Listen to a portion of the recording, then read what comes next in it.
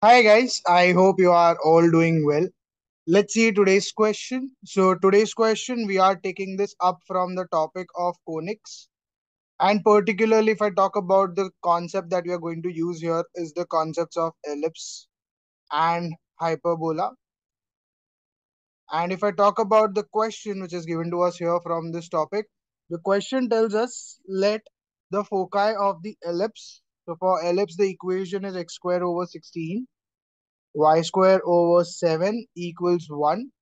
And for hyperbola, the equation is x square over 144 minus y square over alpha is equals to 1 over 25.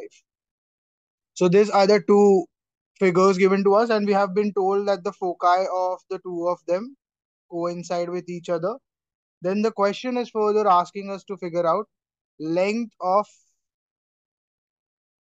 latus rectum of hyperbola that is present. So for this hyperbola equation that is given to us, we have been asked to find the length of latus rectum. And if I talk about the answer choices that we have been given here, the options are 32 over 9, second option 18 over 5, third answer choice 27 over 4, and the fourth answer choice we have been given is 27 over 10. So we need to figure out which one of the answer choices is the correct answer for this question that is given to us here. So let's try to solve the question first. Before starting off with the solution, I would first like to tell you that please do subscribe to my channel and support the channel as well, because it takes lots of efforts in making these videos for you on everyday basis, and it is free for you and also motivates me to put up better content and try to make the solutions as easy as possible so you understand them in easier way possible. Then let's see. Now if I try to solve the question, I have been given the equation of ellipse first, x square over 16 y square over 7 equals 1. So if I compare that with my general equation of ellipse, which is x square over a square plus y square over b square equals 1. So from here what I get is a square is 16, b square is 7. So once I have a square and b square here with me, I get the eccentricity of the ellipse that is given by square root of 1 minus b square over a square. So that gives you square root of 1 minus 7 over 16, which gives me further, if I solve it, I get 16 minus 7, basically it's 9 and divided by 16. 9 divided by 16 gives me 3 over 4. So I get the eccentricity of the ellipse, and that is 3 over 4. Now once I have the eccentricity of the ellipse, I can find the foci also of the ellipse. Plus minus a e comma 0.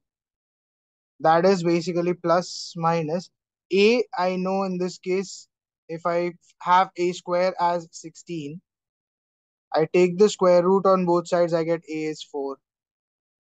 And eccentricity of ellipse, I have it as 3 over 4.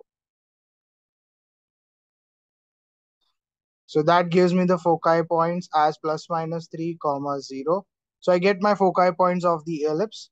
Now let's talk about the hyperbola.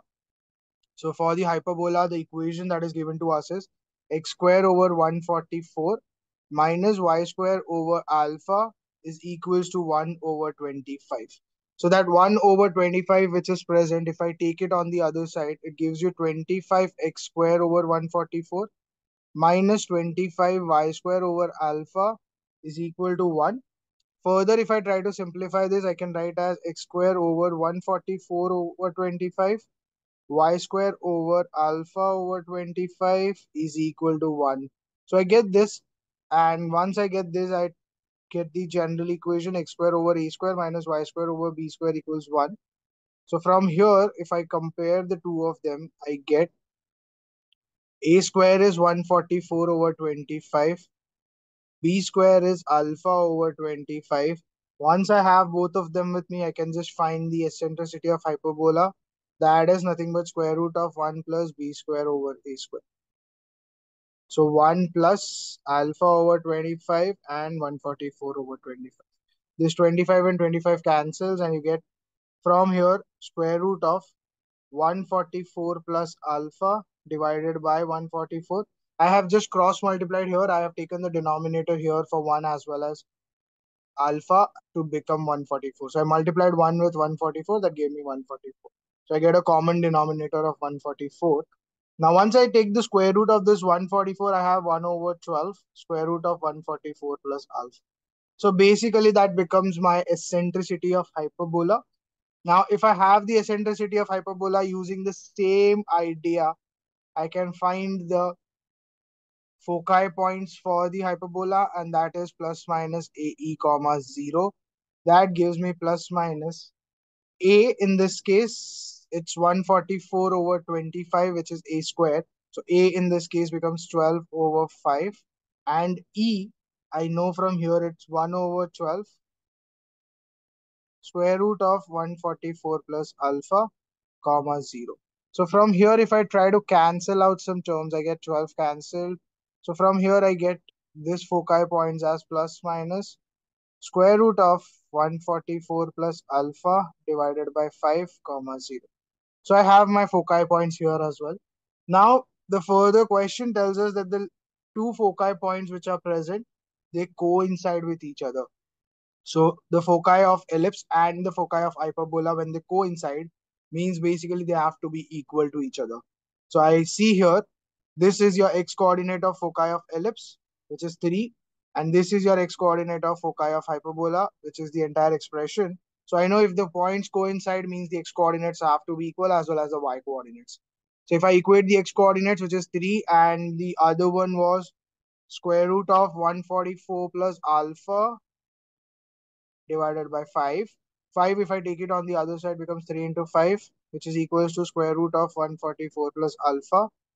With here, I get 15 and 144 plus alpha in the square root. Squaring both the sides gives me 225. Is 144 plus alpha. Alpha I get from here 225 minus 144.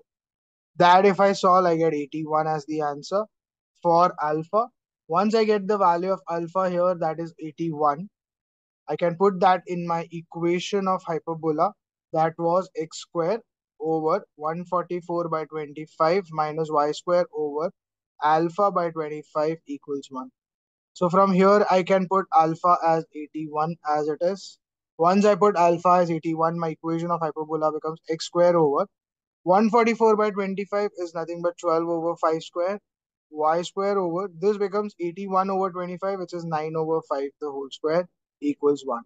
So from here, I get this. A in this case is 12 over 5. B in this case is 9 over 5. So once I have A, once I have B, I have to just find length of latus rectum of hyperbola. And when I have to find that, that basically becomes a formula 2b square over A. So 2b square, which is 9 over 5 squared, divided by A, which is 12 over 5. So I get in this case 281, 25, and 12 over 5 comes up, becomes 5 over 12. If I try to cancel this further, I get 5 ones, 5 times, 2 ones, 2 6 times, 3 2 times, and 3 27 times. So from here you get 27 over 10 as your value of the length of latus rectum. And if I see the answer choice that matches here with the question, the option is D. So D becomes the correct answer for the question that is given to us here. I hope you have understood how to solve this type of questions. So first I compared this equation of ellipse and hyperbola and got the foci points for both of them. Once I got the foci points, I just put and equate them together to get the value of alpha that gave me 81. Once I got that, I put that in the equation of hyperbola, and from there I got length of latus rectum, which is 2b square over A. And that basically matches with option D. So D becomes the correct answer for the question that is given to us here. I'll see you again tomorrow with some other question from some other topic, and we are going to continue our series of questions on JEE mains. So stay tuned for more videos to roll out. Also, if you're enjoying these videos that we are doing on everyday basis, Please do like the videos as well and do subscribe to my channel and share this channel with your friends also who are involved in the preparation of questions on GEE, so they can also take the benefit from these questions which we are solving on everyday basis. Thank you.